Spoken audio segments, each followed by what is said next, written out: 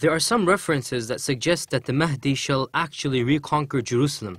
However, as we pointed out, these references have weakness in them. And this is the same hadith that we said that is in the Sunan of At-Tirmidhi, in which the Prophet ﷺ said that a group of people will come from the place of Khurasan that shall carry black flags as their banners.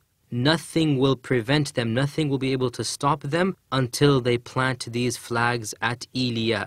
And Iliya is one of the names of Jerusalem. So as we said, this hadith is weak because it has in it Rishdin ibn Sa'd, and scholars of hadith, the famous ones, including Yahya ibn Ma'in, Imam Ahmad, and even Imam At-Tirmidhi, who reported this hadith, he hinted at its weakness. Also, the hadith does not mention the Mahdi by name, but it does mention the black flags, which, as we said, is one of the signs of the Mahdi, and Allah knows best. So this hadith has a slight weakness in it. Therefore, as we said, weak hadith, we cannot base our aqeedah on them. However, at the same time, there is no harm in narrating these ahadith and mentioning that they are weak, and Allahu A'lam whether this is true or not. We cannot state so for certain. However, there is a possibility that it might be true as well. There are other ahadith which indicate that the Mahdi will conquer Constantinople. In a hadith reported in the Sahih of Imam Muslim, Abu Hurairah narrated that the Prophet ﷺ said, "The day of judgment shall not happen until the Romans camp at a place called Al-A'maq," or in another narration he said Dabiq, which is a place in Syria.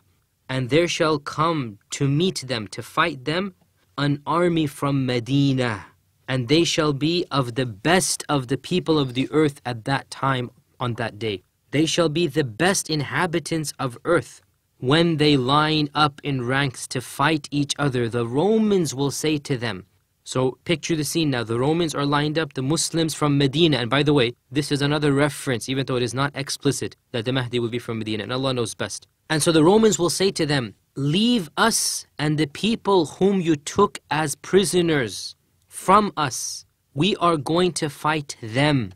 So notice now, and this is a very interesting hadith, and a lot of interpretation has gone into it from the scholars. And as we said, it is in Sahih Muslim, so there is no doubt as to its authenticity. They will say to the Muslims, "Leave us, fight those whom you took as prisoners from amongst us." Why would they want to fight their own people? The Muslims will respond, "La wallahi, no, we swear by Allah, we will never hand you over our brothers." This is why the people are Muslims now. So look, something would have happened before this time. Before we go to the hadith, we explain this phrase. Something has happened, and this is one of the signs of the Day of Judgment, but because it's not related to the Mahdi, we will not go into too much detail. But apparently there will be a lot of converts from amongst the Romans. And many of these converts would have been taken prisoners before, and they would have eventually accepted Islam. When they accept Islam, they are now lining up with the Muslims against their own people, against the Romans. And the Romans are saying, "Leave us fight." They are now angry at their own people who have left the religion. "Leave us to fight our own people whom you took as prisoners of war." The Muslims will say, "No, we will never, by Allah, we swear by Allah, abandon our brothers, ikhwanana." So they will fight. The Romans and the Muslims, they will fight. And a third of them, of the Muslims, will abandon, they will flee. The Prophet ﷺ said, Allah will never forgive them. A third of them will die. The Prophet ﷺ said they will be the best of the shuhada in the sight of Allah. And a third of them will be victorious. So 2/3 of the army will either be abandoned or die. Only 1/3 will actually live through this battle. The Prophet ﷺ said, they shall never be tested after this again. So the test that they had to undergo was so severe they would never be tested after them. And he said, they will then conquer Constantinople. فَيَفْتَتَحُونَ قُسْطَنْطِنِيَّةً. Constantinople is the Constantinople, which in our times is called Istanbul. Now, this hadith might be problematic in the sense that, well, we've already conquered Constantinople and this didn't occur at the time of the conquering of Constantinople. However, as the scholars have said of our times, and even in the last few hundred years, that was the first capturing of Constantinople, and that was when it was changed from Constantinople to Istanbul. There shall be a second conquering of Constantinople. There shall be another conquering where Istanbul will be returned to the hands of real Muslims. And this is the conquering that is being referred to in this hadith. And the Prophet ﷺ also said, when they are distributing the booty, having hung their swords upon the trees of zaytun, of olive trees, shaitan will cry out in their midst that the Dajjal has appeared in your families.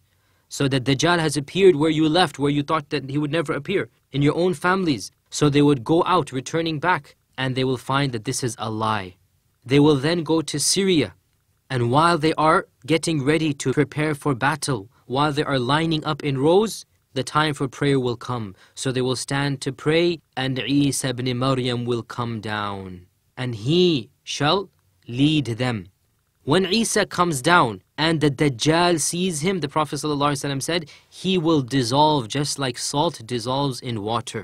And if they were to leave him, in other words, if they were to leave the Dajjal, he will have died by his own self when he sees Isa. But they will not let him die. And Allah will kill the Dajjal through the hands of Isa. In other words, Isa will kill the Dajjal, and Isa will show the blood of Dajjal on his spear, on his sword that he has.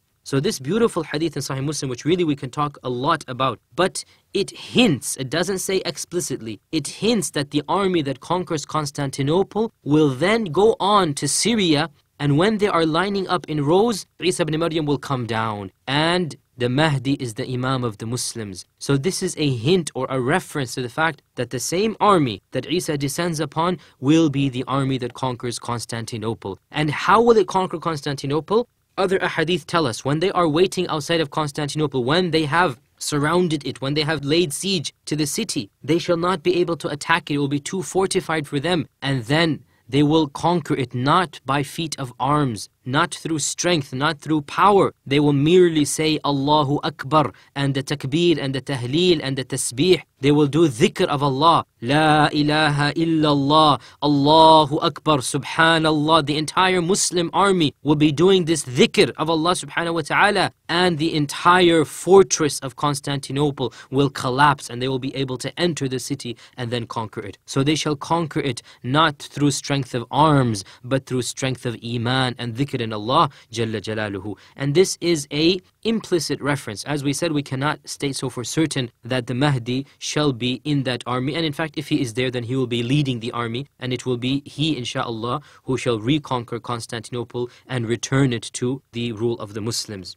And it is apparent, and this is something that is authentically narrated in Bukhari and Muslim, that the Dajjal will appear and Isa will appear during the reign of the Mahdi. In fact, the most authentic hadith about the Mahdi, reported in Bukhari and Muslim, is the hadith reported by Abu Hurairah radiyallahu ta'ala an, in which he says that the Prophet sallallahu alayhi wa sallam said, كَيْفَ أَنْتُمْ إِذَا نَزَلَ ابْنُ مَرْيَمَ فِيكُمْ وَإِمَامُكُمْ مِنْكُمْ. How will you be when Jesus Christ, when the son of Mary, when the son of Maryam descends amongst you, and your leader will be one of you?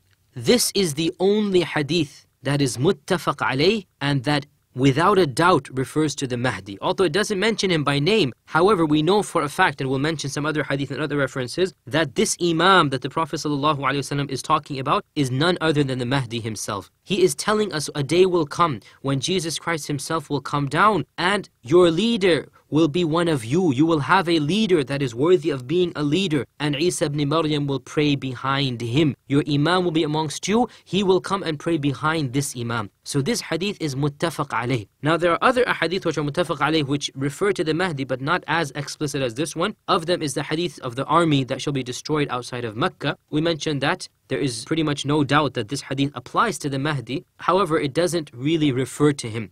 On the other hand, this narration is pretty explicit that there will be an Imam from amongst you. So the word Mahdi does not appear in Bukhari and Muslim, but there are explicit and implicit references in Bukhari and Muslim to the Mahdi. According to another narration, which might have some weakness in it, there is an added wording that this shall be at the Fajr prayer. So when the Muslims have lined up for Fajr, at some day in the future, they have lined up to pray Fajr, the armies have lined up and they're about to fight the enemies of Allah. At this point in time, right before the prayer starts, Isa alayhi salam will come down in front of the Muslims. They shall look up and they shall see him descending, being carried by two angels, one on each side of his. He will have one hand wrapped around one angel and the other hand wrapped around the other angel. And of course, the time of Fajr is the time that Allah sends blessings down to this earth. It is a time of optimism. It's a new day, a new dawn. And that is why at this time, Allah subhanahu wa ta'ala will send Isa ibn Maryam down. The point is, the Prophet ﷺ predicted that the Muslims shall be united under one Imam, one leader, and that Isa ibn Maryam will come down and he, this Imam, shall lead us and him in this prayer. Now, Isa alayhi salam, when will he come? He will come after the coming of Dajjal. Therefore, this necessitates that the Mahdi shall be present during the time of the Dajjal. In fact, another hadith in Sahih Muslim hints that the Mahdi shall be around before the Dajjal declares he is the Dajjal. And a false alarm will be raised. Remember the hadith that we just quoted of the fact that they're going to surround Constantinople. And the shaitan will cry out to them that the Dajjal is here. They will go back to their houses and they will find that this is a lie. So the Dajjal has not yet been seen. The shaitan will scare them. Therefore, when the Dajjal is seen, obviously these people are there. So the Mahdi will be around before the coming of the Dajjal, and the Dajjal shall appear in his time.